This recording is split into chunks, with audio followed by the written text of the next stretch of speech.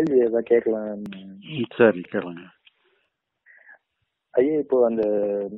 இப்போ எதை பத்தியும் இது பண்ணாம இருந்தா அந்த மனசு ஒரு மாதிரி வெறுமையா இருக்கிற மாதிரி இருக்குங்க ஐயா. அதை எப்படி இது பண்றது அப்படின்னு. இல்ல, அதாவது அங்க அது எப்படி இருந்தா நமக்கு என்ன? நீங்க அது எப்படியோ இருக்கணும்னுட்டு ஏன் கற்பனை பண்றீங்க? வெறுமையா இருந்தா இருந்துட்டு போட்டுமே. இல்ல, அது நமக்கு அத ஒரு ஒரு நீங்க ஒரு ஸ்டாண்டர்ட் வைக்க வேண்டாம். நீங்க மனசு இப்படித்தான் இருக்கணும்னு ஒரு ஸ்டாண்டர்ட் வச்சீங்கன்னு சொன்னாதான் இப்படி இருக்குதா அப்படி இருக்காங்கிற கேள்வி வரும். உங்க கவனம் மனசு பக்கத்துல எட்டி பார்க்க கூடாது. நீங்க உங்க செயல்ல தான் உங்க கவனம் இருக்கணும் ஒழிய மனசு பக்கத்துல உங்க கவனம் இருக்கக்கூடாது. உங்களுக்கு இப்படி இருந்தா கம்ஃபர்டபுளா இருக்கு, அப்படி இருந்தா கம்ஃபர்டபுளா இருக்குன்னு சொன்னா சரி இருந்துட்டு போட்டுன்னு விட்டுருங்க. அதை அது இயற்கைன்னுட்டு விட்டுருங்க. அது உங்க வேலையா எடுக்காதுங்க, உங்களுடைய டார்கெட்டா எடுக்கக்கூடாது. அப்படி இருந்தா தான் நீங்க இப்படி இருக்க வெறுமையா இருக்க வெறுமையா இருக்கிறதுனால ஒரு கம்ப்ளைண்டா நினைக்கிறீங்க. மகிழ்ச்சியா இருக்குன்னு சொன்னா அது என்ன நினைப்பீங்க? ஒரு ஒரு ஏதோ ஒரு வகையான உங்களுக்கு ஒரு பெனிஃபிட் கிடைச்சிருக்குங்கிற மாதிரி எடுப்பீங்க. அப்படியெல்லாம் எடுக்கக்கூடாது. அது எப்படி இருந்தாலும் அது ஏதோ ஒரு ரியாக்ஷன். அது ஒரு காரணத்துக்காக ஏதோ ஒரு ரியாக்ஷன் மாதிரி வருது. ரியாக்ஷன்ங்கிறது ஒரு பெர்மனன்ட் கிடையாது.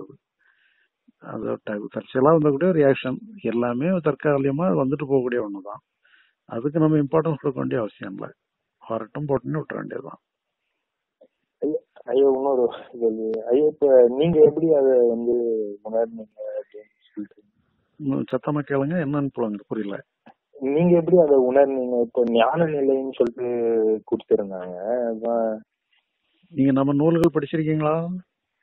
4 புக்கு படிச்சிருக்கேங்க ஐயா. ஆனாலும் ஒரு சில விஷயம்லாம் அதுவாகவே மறைஞ்சிருக்குங்க ஐயா. ஆனா என்ன சொல்றது, ஏதாவது புதுசு புதுசா வந்துட்டே இருக்குது. அது நீங்க ஐயா எப்படி இது பண்ணீங்க, உங்களுக்கு எப்படி அந்த ஒரு இது வந்துச்சு அப்படின்னு சொல்லிட்டு கேட்கலாம். இல்ல, அது முக்கியம் இல்ல. இப்ப நமக்கு தப்பா கூட சிலது எல்லாம் புரிஞ்சுக்கிடலாம், தப்பு பண்ணி கூட புரிஞ்சுக்கலாம், சரியானது பண்ணி புரிஞ்சுக்கலாம். அது ஒரு இது கிடையாது. நம்ம இப்ப என்ன செய்யணுங்கிறத நம்ம இது பண்ணிடணும். நாம 1000 தப்பு பண்ணி கூட நம்ம சிலது கரெக்டா புரிஞ்சிருக்கலாம். அதனால நம்ம 1000 தப்பு பண்ணதெல்லாம் கணக்குல அக்கௌண்ட்ல எடுக்க வேண்டிய அவசியம் இல்லை. எப்படி பண்ணுனா கரெக்டுங்கிறத புரிஞ்சுக்கிடணும். அதுதான் நமக்கு மெயின். அது இப்ப நாங்க 40 வருஷம் போராடி தான் இந்த இடத்துக்கு வந்திருக்கிறோம். 40 வருஷம் போராடினதெல்லாம் அக்கௌண்ட்டுக்கு எடுத்தீங்கன்னு சொன்னா அப்புறம் நீங்களும் அதே மாதிரிதான் 40 வருஷம் போராட வேண்டியிருக்கும்.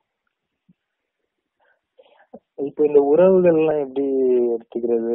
அவங்கள இப்ப தண்ணி மாதிரி அது போற போக்குல அவங்களையும் இது பண்ணிக்கணுமா? இல்ல, அது புற இதுகள் புற செயல்கள் புற அம்சங்கள்ங்கிறதெல்லாம் அது ரியலா உள்ளது. அகத்துல வரக்கூடிய ரியாக்ஷன் தான் பொய்யானது, தோன்றி மறையக்கூடியது. தோன்றி மறையக்கூடியதுல நம்ம இம்பார்ட்டன்ஸ் கொடுக்க கூடாது. அது எப்படி வேணாலும் இருந்துட்டு போட்டேன்னு நீங்க அலோவ் பண்ணிருங்க. அது தானாவே மாறிக்கணும். அது புறத்துல அப்படி கிடையாது. புறத்துல நீங்க ஒரு நல்ல உறவை நீங்க எஸ்டாப்ளிஷ் பண்ணணும். உங்களை கண்டு பயப்பட்டு மற்றவங்க ஓடுறதோ, மற்றவங்களை கண்டு நீங்க பயப்படுறதோங்கிறதோ இல்லாதபடி ஒரு இணக்கமான உறவை நீங்க புறத்துல வச்சுக்கணும். அதனால அதுக்காக சிலதுகள் சாத்தியம் இல்லாததெல்லாம் நம்ம சிலதுலாம் பிரச்சனையானது நம்ம உறவை வச்சுக்கிட முடியாது. அதுக்காக நீங்க ஒரு நம்ம போற வழியில ஒரு பாம்பை பாக்குறோம்னு சொன்னா பாம்போட உறவோட இருந்துக்கிட முடியுமா? அதை விலகிட்டு தான் போக வேண்டியிருக்கும். அந்த மாதிரி சிலதுகள் சிலவங்களுடைய அணுகுமுறை நமக்கு ஒத்து வராதுன்னு சொன்னா கொஞ்சம் ஒதுங்கிடவும் செய்யலாம். அதுக்காக நம்ம சண்டை போட்டு அடங்கணும்னு அவசியம் இல்லை. மற்றபடி நமக்கு ஒருத்தருக்கு ஒருத்தர் உதவிகரமா இருக்கிறவங்களோட உறவு இருக்கிறது தான் புறத்தை பொறுத்த அளவுல சரியானதா இருக்கும். அதனால முடிஞ்ச அளவுல உறவு அதிகப்படுத்துறது தான் சிறப்பு. அதுக்கப்புறமா இந்த இப்ப இறப்பு அதெல்லாம் தாண்டி எப்படி இருக்கணும்ன்ற மாதிரி ஒரு இல்ல, அது நம்ம அதை டீட்டெயிலா நம்ம நிச்சயமா தெரியாது, யாருக்குமே தெரியாது. இப்படி இருக்கலாம்னு சொல்லி அனுமானிக்கலாம். அந்த அனுமானம் நமக்கு எதுக்கு போட்டு அந்த அனுமானத்துல போட்டு ரொம்ப இம்பார்ட்டன்ஸ் கொடுப்பானே. நம்ம பிராக்டிக்கலா நமக்கு கண்கண்ட அளவுல நமக்கு தெரியக்கூடியதுல நம்ம தெளிவாகிறதுதான் முக்கியம் மொழிய. நான் சொல்றது எனக்கே தெரியாது, நான் உங்களுக்கு இப்ப இருக்கலாம்னு நான் ஒரு ஐடியா சொன்னேன்னு சொன்னா அதை வச்சுட்டு நீங்க என்ன பண்ண போறீங்க? எனக்கே தெரியாதுதான் நான் உங்களுக்கு கருத்து சொல்றேன், இப்படி இருக்கலாம்னு சொல்றேன். மரணத்துக்கு பின்னால இப்படி இருக்கலாம்னு நானே ஒரு கருத்து சொன்னா எனக்கே அது உண்மைன்னு தெரியாது. இருக்கலாம்னு நானும் ஒரு கற்பனை பண்றேன். அந்த கற்பனையை உங்ககிட்ட ஷேர் பண்றதுனால நீங்க அதை ரிலே பண்ண முடியாது. அதனால அதெல்லாம் ஒன்றும் முக்கியமானது இல்லை. அதனால நமக்கு வந்து பிராக்டிக்கலா எது நமக்கு பாசிபிளோ அது மட்டும்தான் ரியல். அதுலயே நமக்கு வேண்டியது எல்லாமே இங்க இருக்கு. நமக்கு இங்க ஏதாவது இல்ல, அங்க அந்த பக்கத்துல போய் தான் நம்ம மரணத்துக்கு பின்னால உள்ளதை தெரிஞ்சாதான் நம்ம பிராக்டிக்கல் ப்ராப்ளம்லாம் சால்வ் ஆகும். ஒண்ணுமே கிடையாது.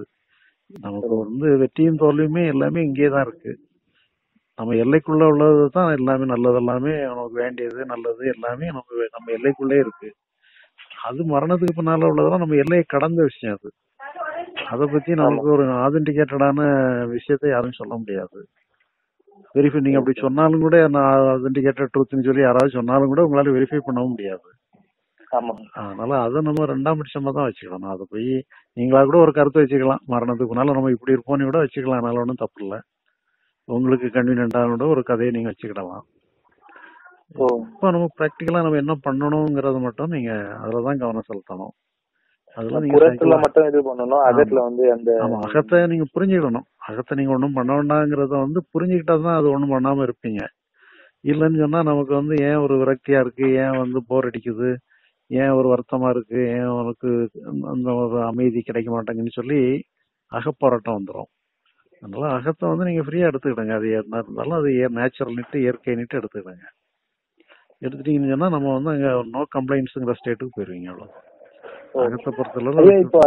இப்போ நான் அந்த மாதிரி பிராக்டிஸ் பண்றதுக்கு ஆரம்பிச்சா அது வந்து காலப்போக்கில் அது ஒரு அந்த ஒரு ஸ்டெபிலிட்டிக்கு வந்துருமா? இல்ல, நீங்க பிராக்டிஸ் பண்றதுங்கிறதே எதையோ எதிர்பார்த்தானே பிராக்டிஸ் பண்ணுவீங்க. அதனால பிராக்டிஸ்ங்கிறதே தவறானது. அது ஒரு எதிர்பார்ப்பை கிரியேட் பண்ணிடும். அதனால உங்களுக்கு எந்த எதிர்பார்ப்பும் இல்லை, நீங்க புரிஞ்சுக்கிட்டா போதும். அங்க ஒண்ணும் இல்லைன்னு சொன்ன பிறகு அதுல நீங்க என்ன பிராக்டிஸ் பண்ண வேண்டியிருக்கு? அதனால நீங்க புரிஞ்சுக்கிட்டதுல ஏதாவது டவுட் இருந்துன்னு சொன்னா நீங்க புரிஞ்சுக்கிட்டத கிளாரிஃபை பண்ணிக்கிடுங்க. மற்றபடி நீங்க பிராக்டிஸ் எல்லாம் ஒண்ணும் பண்ண தேவையில்ல. உங்களுக்கு கவனம் வந்து என்னன்னு சொன்னா நீங்க அதை வந்து அங்க ஒண்ணும் இல்லைன்னு சொல்லி அந்த ஃபைலை மூட்டை கட்டி வச்சுட்டு நீங்க செய்ய வேண்டிய வேலையில இறங்கிடணும். அவ்வளவுதான்.